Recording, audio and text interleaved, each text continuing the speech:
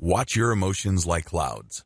Once you have done the previous meditative practices, the next step is to meditate in such a way that you let go of emotional attachments.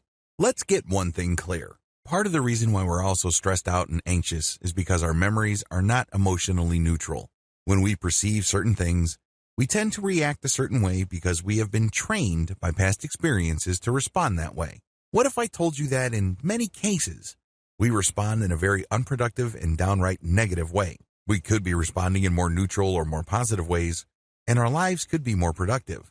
Instead of wasting a tremendous amount of emotional and mental resources feeling negative, angry, frustrated, guilty, upset, you name it, we can focus more on feeling appreciated as well as content. It's all a choice.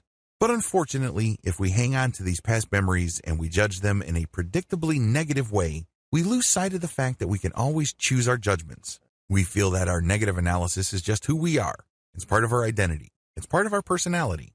Well, it isn't. It's always a choice. With this technique, you gain some freedom from the emotional roller coaster ride that you feel just takes you to negative territory like clockwork. Here's how it works. Step number 1, count your breath.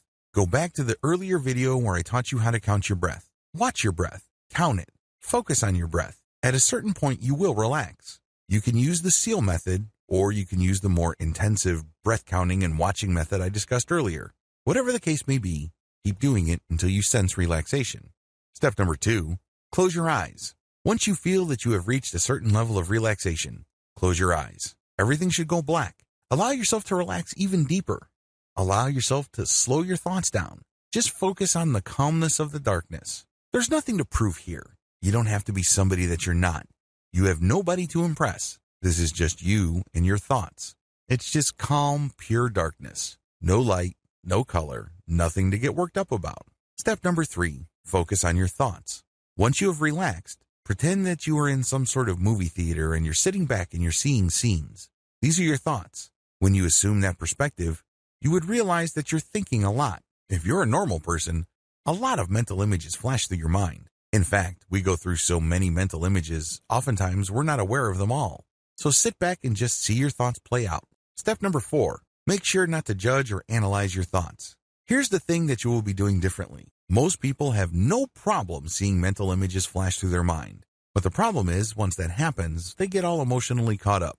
For example, you had an ex who cheated on you, stole from you, or otherwise did bad things to you. How do you think you would feel when you see something that reminds you of him or her? You probably don't feel all that good. Now with this technique, when the mental image or the picture or the likeness of your ex comes to your mind, your rule is that you let the image flash, but you will hold judgment. You're not going to analyze it. You're just going to acknowledge that this is the image of my ex, this is the image of my boss, this is a scene from my childhood, this is a scene where I was let go at work, this is a scene at jail. Whatever the case may be, you're seeing all these mental images, but you're not judging. You are acknowledging. It's very important that you know the distinction. You're not engaged in pretending to not see something. For example, if there was a fire in your childhood, you're not going to say, well, this was a happy moment in my childhood. No, this was a fire in my childhood. But this is going to be different from this is a very traumatizing childhood memory that basically destroyed my life because I lost both parents. Do you see the difference? There's no judgment here. You just say, this is a fire that happened when I was a child. It's stripped out of all emotional baggage. It's stripped out of all emotional trauma. Acknowledge and describe in a very objective, flat, and neutral way. This is not going to happen overnight. If you are carrying around a very heavy weight, maybe child sexual abuse, maybe you were unjustly punished. Whatever the case may be, you just need to focus on what you see. Do not judge. Do not analyze. Just acknowledge it and then move on to the next step. Step number 5, let your thoughts pass like clouds. One of my fondest childhood memories involves me and my cousins just going up to this little hill, and for what seemed like hours, we would just lay back on the grass and watch the clouds pass by. My cousin would say, that's a bicycle. I would say, no, that looks more like a dog. There was, of course, no right or wrong answer. Everyone's entitled to their opinion.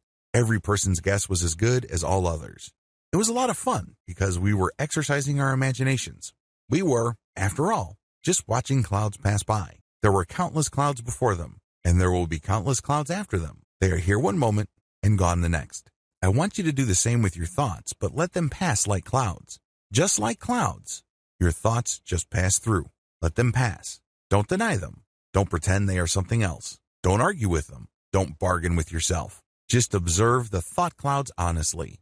In other words, when the mental image flashes, acknowledge it. For example, this is a fire that happened when I was 3 years old. This is an image of my parents about to leave for the United States when I was 3 years old. Whatever image you have from the past, strip it of all emotional judgment or analysis. Make sure you empty the mental image of any emotional content that might trip you up or set you off into an emotional analysis. Compare this. This is the fire that happened when I was 3 years old. 2. This is that devastating fire that made my family homeless for 3 years.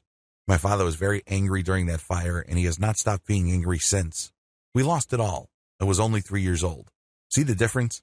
The first case involved just describing the facts, nothing more, nothing less. The other case includes a lot of analysis and commentary. These lead to you getting thrown off track. Learn to spot the difference. Recognize the point when you stopped objectively describing and started emotionally reacting. It doesn't make it any less real, mind you, but you're just acknowledging it because we're not engaged in self-delusion here. We're not trying to trick ourselves or hypnotize ourselves into thinking that these events, which ultimately are very traumatic and hurtful, did not happen. Instead, you're just acknowledging. And then the next step is what makes it really powerful. When you acknowledge, you then let it pass like a cloud. Just like a cloud, it's going to zoom over your head. It's going to linger slowly, depending on how strong the wind is. But you just let it pass. Eventually, it will pass. Step number 6, enjoy the emotional distance. When you repeat this over several weeks, you start noticing emotional distance. Mental images, memories, or what have you, that used to throw you off track no longer do. Maybe there was a memory that used to make you cry like you were on autopilot. Now you don't do that. You just say, well, that happened to me when I was 4 years old and my housekeeper was in that memory. Then you let it pass. Well, that happened to be, and my boss said something and I was let go and I found another job. You let it pass. Well, that was my best friend and my ex-girlfriend. You let the memory pass. You do this over and over again, and the more successful you become at it, the greater the emotional distance. Eventually, all that stuff that used to drag you down and hold you back is left in the past. Congratulations.